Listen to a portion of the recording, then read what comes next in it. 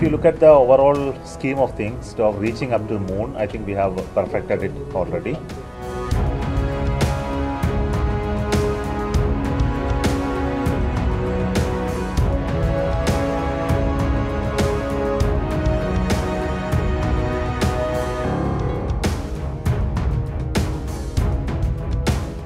We have done it one time in Chandrayaan-1, second time in Chandrayaan-2, also did it in Mars orbiter mission.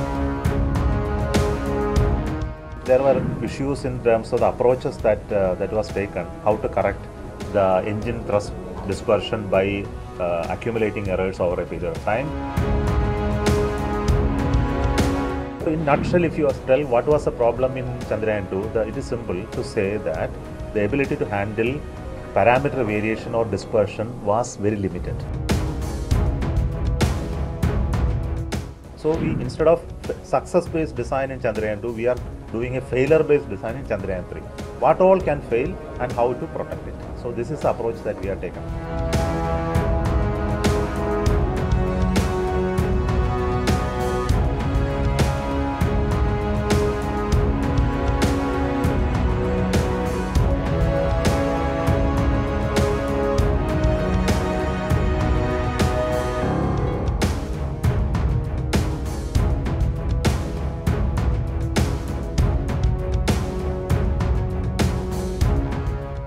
So in a nutshell, if you tell what was the problem in Chandrayaan-2, it is simple to say that the ability to handle parameter variation or dispersion was very limited. So what we did this time is simply expand that further.